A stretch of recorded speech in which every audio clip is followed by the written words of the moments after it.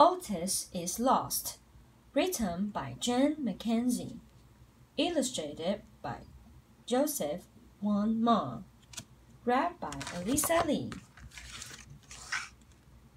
"Oh no," said Otis.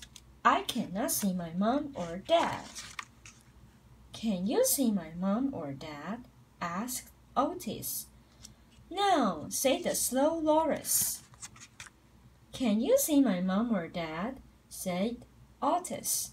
"No," said the lizard. "Can you see my mom or dad?" asked Otis. "No," said the rhino. "Can you see my mom or dad?" asked Otis. "No," said the elephant.